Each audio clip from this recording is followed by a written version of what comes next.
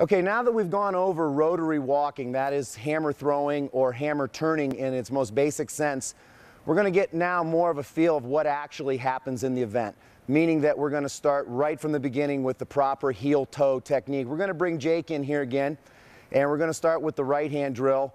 Again, he's using the 14-pound hammer, and at certain times we'll throw in the medicine ball or the medicine ball on a rope to show you that you don't need your athletic director saying, well, you can't practice hammer drills because I'm not going to allow you to have that steel ball that's normally thrown outside in our indoor facility. So that's why medicine balls, brooms, boards, all kinds of things, cones can be used. You just need to have a little keen sense of awareness of what you're trying to do here.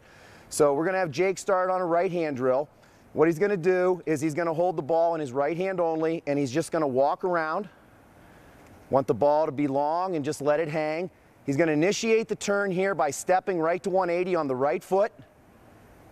And he's going to try to keep both feet on the ground for as long as possible and step in the direction of the throw. Start to sit back a little bit so the shoulders get back behind the hammer. Good, Jake. Now, as you see at the end, the hammer started to speed up a lot, okay? When you do this initially, yes, you do get dizzy. That's one of the questions that we always get asked. Oh, I've seen you do the hammer throw before. Aren't you guys dizzy? No, we don't really get dizzy anymore, but when athletes first start turning and do multiple turns, you are going to get to the end of the throw and try to figure out where you're at. That is normal. That is something that builds up with time. Okay, now we're going to bring John in, and what we might want to do this time is maybe focus in more on the footwork. Jake showed you more of the body directions, and we're going to look more for the footwork. What John's going to do is start walking around. He's going to keep his left knee bent. The left knee never leaves the ground. Steps in, the right foot. And he turns over the ankle, steps in, tries to move the right foot forward on a bent left knee. The ball will start to go up, which means the left knee stays flexed. And finish. Good. And as you notice when John was turning there, we have a yellow line that they come down here. Some people use lines of a track. We have, this is an indoor tennis court as well. And what that does is that gives me, as a coach, it gives me an aesthetic line that I can follow John's progression, because the idea is for him to move in a continual straight line with that drill.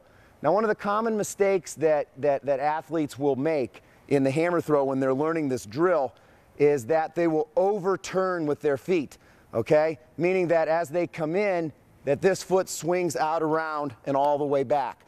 Especially if they've had a high school career in the discus, where the discus, where we teach a wide leg. In the hammer, it's better if your knees stay tight. It was best explained to me once by, imagine that you have a volleyball and you're trying to squeeze it between your knees as you attempt to turn. That's the width that you want that to travel. So we're always trying to get our athletes to keep their knees tight, to keep their footwork progressing. Now, if that right foot always swings all the way back around, I'm not going anywhere. To get direction across the circle, which is very important in the hammer, we need to think of turning on that heel and stepping forward. Notice that the left knee is slightly bent. The arms are long. I'm in a solid catch position. I'm not tipped over here. I've got my chin back. My arms are long, okay? So these are some of the basic things that we learn when we try to teach the hammer. Now, someone might ask, why a right hand drill? You throw the hammer with two hands. The hammer is a push event, okay? It's a push event, which means that for a right-handed thrower, it's a right-sided event. The left side remains passive. That's why we always get the athletes to try to relax their arms and shoulders. Radius is key in the hammer. We want to keep the arms long. The left side is very passive. The right side is very active. So the actual pushing of the hammer is always done with the right side and the right knee. It's all right side driven.